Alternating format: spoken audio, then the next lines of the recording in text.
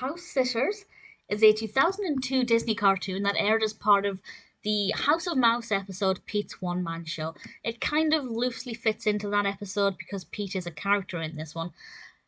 I don't really know how I feel about this though. I didn't love this cartoon. I didn't think it was the best I've ever seen, but I didn't hate it either. I think it's one that I enjoyed watching once, but probably wouldn't watch it again in a hurry.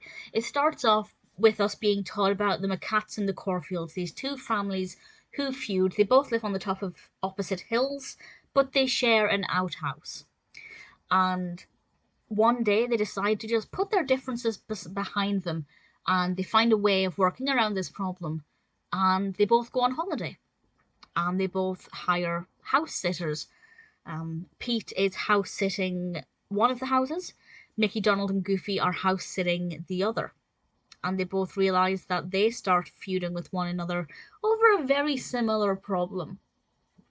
And of course, watching it, we're wondering, will they overcome this problem or will they continue to feud? Their feud seemed to be worse and it seemed to escalate more, which is a given since it had to be kind of interesting and progressive rather than just being a repetition of what we were taught at the beginning.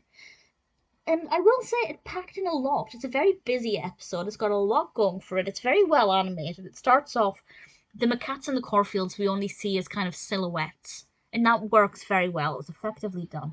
Mickey, Donald, Goofy, and Pete, of course, we see looking like themselves. I like their costumes. I like their mannerisms, the way they carry themselves. It's got a very kind of country and western theme to it that I particularly enjoy. Goofy was enamoured of the water, to be quite frank. And I found him to be quite adorable in this one. Sometimes I don't like Goofy, sometimes I really do, and I rather enjoyed him here. The narrative developed at a very good pace. As I said, it's very quick, there's a lot going on, but not so much that it's difficult to keep up with. And I thought it was kind of surprising towards the end. It wasn't completely predictable, so there's nothing bad about it. There was nothing that I would pinpoint as saying I wish had been done differently, or I wish they'd maybe changed the focus. I think it's just there was nothing about it that I loved. There was nothing about it that stood out to me as being particularly amazing or unique or creative or whatever, and there are going to be cartoons like that. Not every Disney cartoon can be phenomenal. Some of them are just pretty decent, and I think Housesitters falls into that category. Maybe I'll watch it again in the future in isolation rather than part of House of Mouse, but for now I'm pleased I've seen it once. I do recommend it at least once. Maybe I'll watch it again eventually.